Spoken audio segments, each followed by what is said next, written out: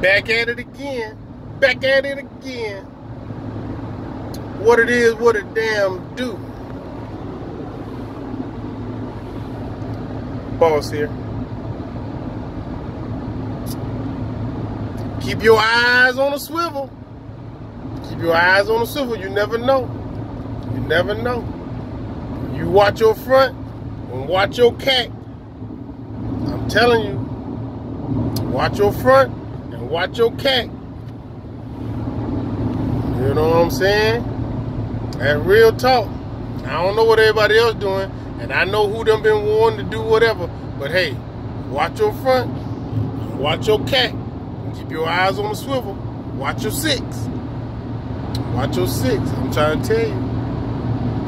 You know, like I said, don't say nothing.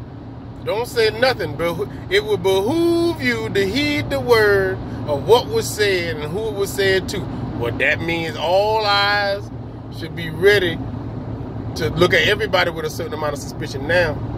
Absolutely. I don't know what your intention is and what you're doing so close. What you're doing. First of all, we're supposed to be practicing social distancing. But you know what? I ain't going to reach my arm out to see if you're far away enough. I'm going to do something else to do the measuring for me.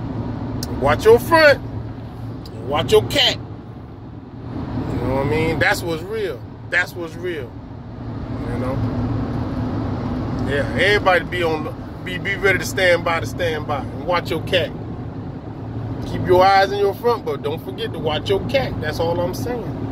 You know? And ain't no reason for a whole lot of hot boxing and arguing. That's what I'm saying. Can I talk to you? Let me talk to you. That I ain't never really been that you know, that whoop-de-whoop loud, you know what I'm saying? Cat. I ain't got no reason to do all that if you done made your intentions known to me. If you done made your intentions known to me, guess what? You can go ahead and just take off. You can take off. No, I don't mean take off, leave. No, I mean take off. Take a swing. Do whatever you think was gonna give you the most advantage when you come messing around with this right here. Oh man, come on. Watch your cat. Watch your cat. But if you stand in front of me, man to man, mano, or you know, whatever you think you is versus this, I suggest you go ahead and bust a move.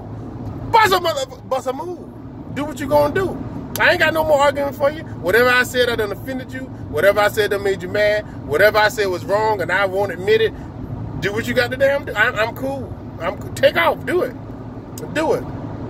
Cause once you do, you got to live with your life choices. However much longer life you got left. And that's what I mean. And that's exactly what I mean. Real talk. The humor ain't even really in that. That was a chuckle of mischievousness. That's like, I'm going to welcome you. I'm going to smile all the way till you get within that distance to where you're now considered a threat. Because I don't see you as a threat. I don't see many people or many things as a threat. But once you enter the realm to where you are now considered a threat, you have to live with the choice you made for your life, however much life you got left to live. Alright then, let's do it. Let's do it. You know, this ain't no rehearsal. We're going live in 3, 2. Let's do it. Here we go. You know what I mean? But really, I'm just serious. And I'm telling you, like, when somebody, and here's another point about what I was saying when I said, somebody say what their intentions are and say how they are, you ain't got no choice but to believe them. But once they done proved it to you and they done made it known and it's evident now, okay, you got to be ready to defend yourself. You got to be armed to deal with that. You know what I'm saying? But don't be a fool and argue yourself out of a good situation. You know what I'm saying? Have you ever been argued out of a good situation? Just because you don't like the way somebody said something to you or brought it up, but what they were offering you or giving you was the better end of the deal. You know what I'm talking about? You know what I'm saying? You don't even know what I'm saying? Let me tell you what I'm saying. Like, Pete, you had the generosity in your heart. You're a good-natured person. You know what I'm saying? You're a real down south diplomat of the dirty south, right? And you let somebody hold a little piece of money.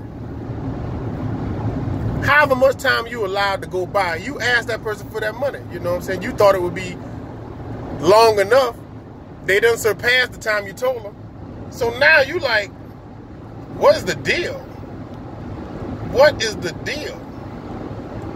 Why is you still holding on to my Montes? Why are you still holding on to my money? Hey, man, let me go and get that money back from you real quick, because you know you said you're going to bring it back Tuesday. It's already Thursday. That's 2 days past Tuesday. Let me go and get that money back. And they tell you something like this. God, hey, man. Here, Bo. Here, Bo. They don't put the bow on it. You know that's downside. That's cat. Here, Bo. Damn. Here go your money, man. Boy, I ain't going to never ask you for no money no more. I ain't lying. I ain't bullshit. Don't ask this nigga. Why don't ask this nigga for no money? Well, I ain't bullshit. I ain't lying. Now, they done got loud. They done used some inappropriate words. They done said some things that was way more extra than was necessary about what they owed you. And they had it to give you, but they just hadn't brought the subject up yet. So you did. But you got to hear all that just to get your money back. But don't follow it up. Don't follow it up. I ain't going to fight you about money you paying me back. I ain't going to get mad about the fact that I'm now on the list of people you will not ask for again. You won't ask to get it from me again. And because I asked you for it, oh, well, I'm glad we got to understand it. Walk away, let it go, leave it alone. They probably a little embarrassed. They probably, their little pride done hurt a little bit. And, you know, you caught them when they probably weren't prepared to pay you back, but they had it to give you, and they did. Don't argue with them. Don't argue. Why would you argue? This probably one of the few times you have been lumped into a group you want to be in. I'm in the group of people you know not to ask money from, to ask to get money from, because I asked for it back. Well, then, damn it, okay, I'm in that group. And guess what? I ain't hurting. I'll try to stay in that group and never, ever, ever give you my belongings or anything from me again. I do my best because it makes you mad. It upsets you. I don't want to upset you. I want to upset you. Another example of this, and it might be a little too hot for TV, so, you know, if you're a little squeamish of the ears and, you know, you ain't really got a strong stomach for pimping, you might want to cover your ears and turn the video off right now. But if you is the type of brother, and I am the type of brother, who can attest to being with a female there, and she has done talked herself into a game of chicken. And what I mean when I say chicken is she done decided she gonna let you have some.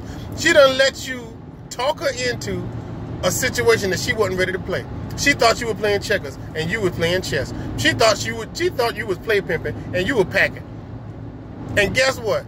Now here her ass is folded up in the corner, laying in the buck, tooted up, booted up, and would love for somebody to come and save her, to get her out of this dog. And you ain't stopped yet. It's 5 minutes and counting, and she can't stand no more.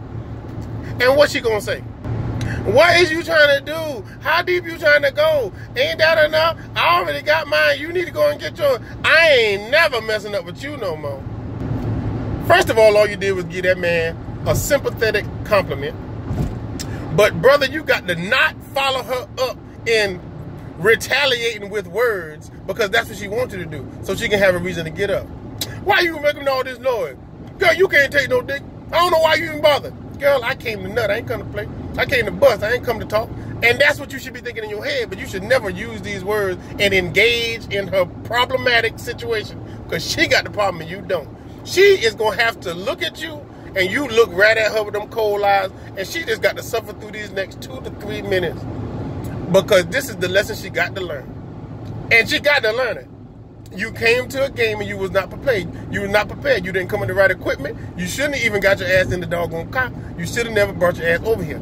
As soon as I'm done with these next 3 to 4 minutes of torture and pain, I want your ass off the roster, I want your ass off the team, and I want your ass out the gym. Because you never should have did it in the first place. But I ain't going to argue with you. I agree with you. You did not have no business here. You was totally out of your league. You was subpar, and I am superstar. And now, as soon as you finish, and as soon as I'm done, I want your ass off my roster. I want your ass off the team, take the jersey off, and get out my gym. Because you was not prepared to deal with this pressure. You couldn't handle the workload, and it's going to look real bad on your resume, but I'm going to smile and let you duck walk out of here, but not until I'm done. Have mercy for pimping.